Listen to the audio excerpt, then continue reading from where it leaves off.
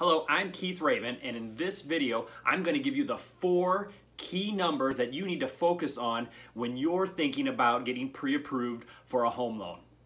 So the 4 numbers we're going to discuss in this short video is your income, your credit, your debt to income, and your down payment. So those are 4 key numbers when thinking about buying a home for the first time and in order to get pre-approved. Let's get into it right now. Your income, that is a super important part of getting a home loan. So the lender is going to make sure you're making a reliable income. What you're going to need for your income is a couple months of pay stubs to prove that you are currently employed and have been employed for a few months in order to get a home loan. So it's kind of a no-brainer. You're going to want a couple months of pay stubs to see so that they can verify that you're making the amount that you had stated to them and that you've had consistent incomes for the last couple months. So that's the number 1, real easy, is your income. Now the second number you're going to focus on is your credit score. That may be one of the most important numbers that they're really going to look at because they need to make sure that you have pretty good credit so that they know you're reliable and going to pay that home loan back. Now there's 3 main sources that they pull your credit from. That's Experian, TransUnion, and Equifax. What the lenders do is they take the middle score out of those 3. They're not going to use your highest score. They're not going to use your lowest score. They're going to use that middle score. One site that a lot of people use that's not really accurate is Credit Karma, so keep that in mind when you're running Credit Karma, which a lot of people do. That credit score needs to be, FHA says it needs to at least be 580 or better. Now, 580 is a little bit low, so you want to get above that. Lenders don't have to go off of that 580. They can set their own guidelines that their company wants to use as a minimum credit score. Typically, you're going to need probably a 620 credit score or better to get qualified for a home loan.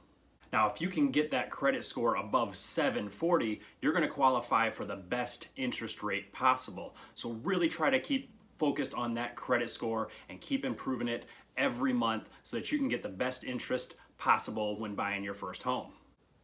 Now the third number, and maybe the most important right along with your credit score, is your debt to income ratio. A lot of people just focus on their credit score and they neglect the debt to income ratio. The debt to income ratio will tell the lender if you have too much debt compared to your income in order to get a home loan. They want to make sure that you have enough money to pay your existing debt and your new mortgage.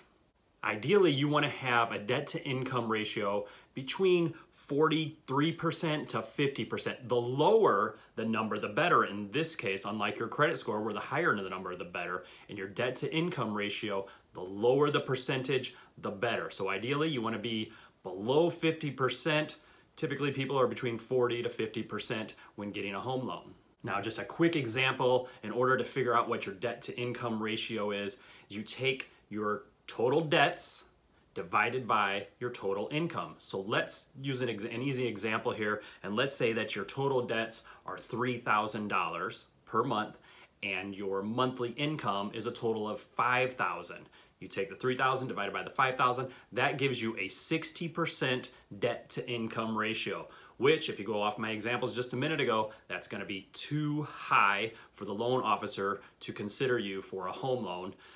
So you want to improve that, get that low. Let's use another example. Let's say your debts are $2,000 a month and your income is $5,000 a month. You divide the $2,000 by the $5,000 and that gives you roughly a 40% debt to income ratio.